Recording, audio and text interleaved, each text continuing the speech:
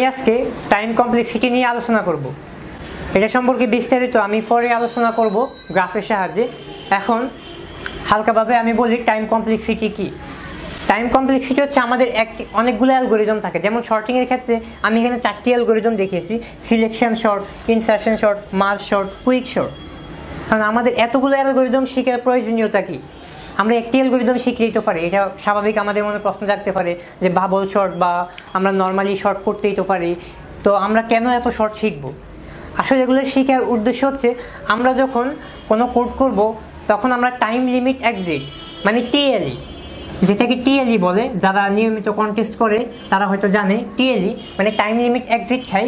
কারণ আমরা brute force যখন কোনো অ্যালগোরিদম ইউজ না করি, ব্রুট ফোর্সে আমাদের কোড করি, তখন দেখা যায় যে এই প্রবলেমটা হয়। তখন আমরা কি করতে হয়, আমাদের টাইম কমপ্লেক্সিটি দিয়ে খেয়াল রাখতে হয়। মানে আমাদের টাইম কমপ্লেক্সিটি কীভাবে কমে আমরা কোড করতে পারি, সেটার জন্য আমাদের টাইম কমপ্লেক্সিটি জানা খুবই গুরুত্বপূর্ণ। যেমন এখানে 4টি শর্টিংয়ের টাইম কমপ্লেক্সিটি দেওয়া আছে। সিলেকশন শর্টের ক্ষেত্রে আমাদের সবচেয়ে খারাপ ক্ষেত্রে রান করার জন্য সময় লাগছে বিগ অফ এন স্কোয়ার। আমি এখানে নোটে লিখে দিয়েছি কোনটার মানে কি। যেমন এটার মানে হচ্ছে সবচেয়ে খারাপ ক্ষেত্রে যখন রান করব সেটা হচ্ছে ওয়ার্স্ট কেস, এবং তাকে আমরা বিগো দ্বারা ডিক্লেয়ার করব। এবং সবচেয়ে যখন ভালো সময় আসবে তখন হচ্ছে আমাদের বেস্ট কেস, তখন আমরা তাকে ওমেগা দিয়ে ডিক্লেয়ার করব। এবং অ্যাভারেজ ক্ষেত্রে আমরা তাকে থিটা দিয়ে ডিক্লেয়ার করব। এখন আমরা দেখি কোন শর্টিংয়ের ক্ষেত্রে কখন রান টাইম কী হয়। যেমন সিলেকশন শর্টে আমাদের সবচেয়ে খারাপ সময় মানে বিগ অফ এন স্কোয়ার, এবং গড় ক্ষেত্রে তার ফলাফল আসছে থিটা অফ এন স্কোয়ার, এবং সবচেয়ে ভালো সময়ের ক্ষেত্রে তার আসছে ওমেগা এন স্কোয়ার। মানে এটা সিলেকশন শর্টের ক্ষেত্রে দেখা যাচ্ছে যে আমাদের সব সময় ফলাফল আসতেছে সেম, মানে ভালো সময় বা খারাপ সময় বা অ্যাভারেজ সবসময় সেম।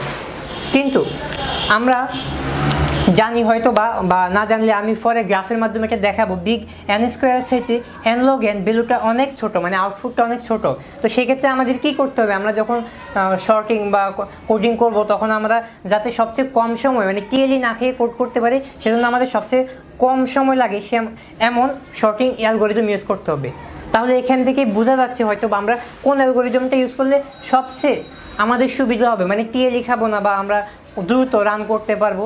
সেটার ক্ষেত্রে আমরা দেখতে পাচ্ছি আমরা মার্জ শর্ট এবং কুইক শর্ট, এক্ষেত্রে আমাদের এগুলোর সাথে অনেক অনেক বেটার। যদিও ইনসারশন শর্টের ক্ষেত্রে সবচেয়ে ভালো সময়ে ওমেগা এন, কিন্তু আমাদের প্রোগ্রাম তো সবসময় সবচেয়ে ভালো সময় কাজ করবে না, আমরা সবসময় বিবেচনা করব সবচেয়ে খারাপ সময়টা নিয়ে। তো সেক্ষেত্রে দেখা যায় আমাদের এখানে মার্জ শর্ট বা কুইক শর্ট হচ্ছে অন্যগুলোর তুলনায় বেটার, এবং ওদের মধ্যেও কিছুটা তফাৎ হয়ে থাকে, যদিও দুইটাই অ্যানলগেন, হালকা পরিমাণ তফাৎ হয়ে থাকে, বাট সেটা খুবই রেয়ার। তো আশা করি বুঝতে পারছো কিভাবে কোন অ্যালগোরিদমের শর্টিং বা ভালো ক্ষেত্রে কখন রান টাইম করতে কী লাগে, খারাপ ক্ষেত্রে কী লাগে, গড় ক্ষেত্রে কী লাগে। এটি আমি গ্রাফের মাধ্যমে পরে ডিটেলস আমি আলোচনা করে দেখাবো। ধন্যবাদ।